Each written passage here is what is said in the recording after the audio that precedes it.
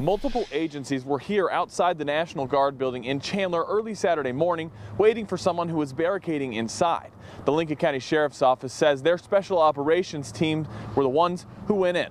We were there maybe 2 hours total. Chandler police responded around 9 this morning to someone barricaded inside the National Guard Armory. They had received information from Oklahoma City to be on the lookout for an individual driving a certain vehicle. An employee at the National Guard in Chandler found that car in the parking lot. And then contacted Chandler Police Department. They in turn contacted Lincoln County Sheriff's Office.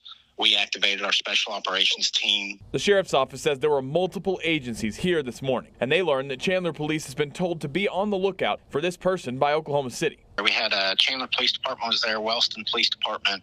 Had a few guys there, Lincoln County deputies, went inside the armory and took the individual into custody where he was transported to a hospital. Right now, it's still unclear why that suspect was taken to the hospital. The Sheriff's Office says both them and the Oklahoma City Police Department are investigating this.